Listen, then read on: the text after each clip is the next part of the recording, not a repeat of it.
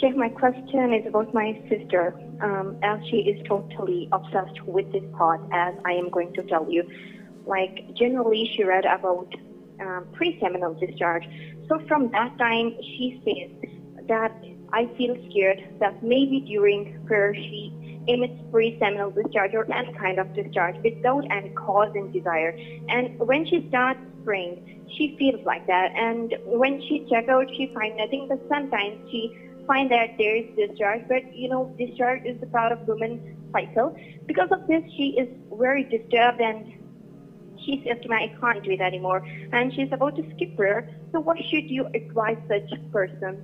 This person should be advised to fear Allah Azza wa Jal. Shaitan, the devil, Satan, is setting her up so that he can accompany her to hellfire. And she is obeying him. And she is an obedient student of his. He's very happy. He's clapping all the way as she's about to leave and skip prayer, which qualifies her to be a resident in hellfire for eternity. As you've clearly stated, it's part of the women's nature to have vaginal discharges.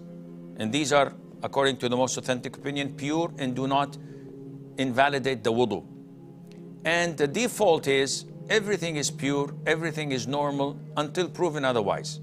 So you cannot jump the gun and assume that, oh, this is prosthetic fluid or whatever it's called, madhi or the likes, when you don't have any provocation of desire or you did not see anything that sexually aroused you.